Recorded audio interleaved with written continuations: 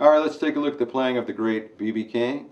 Riley B.B. King was born in Idabetta, Mississippi in 1925, and he's influenced more blues and rock guitar players than any guitarist that has ever lived.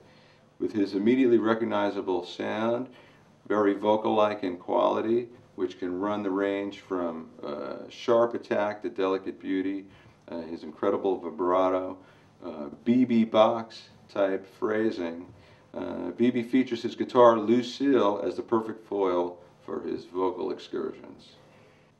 B.B. was influenced directly by such blues players as T-Bone Walker, Booker White, and Robert Jr. Lockwood, and also has an affinity for the jazz sounds of Django Reinhardt, Wes Montgomery, Johnny Moore, and Charlie Christian.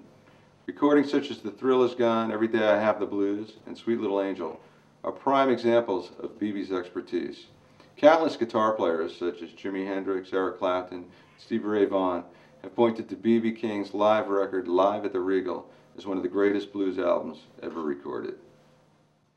B.B. is known for playing Gibson ES 335, 345, and 355 guitars, and for the last number of years he's had his own signature 335 style guitar.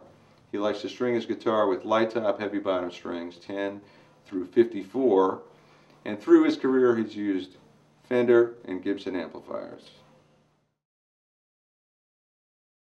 B.B. King brought a great sophistication and uptown feeling to a lot of the blues that he recorded, and one of the great examples of that would be the playing that he did on Every Day I Have the Blues.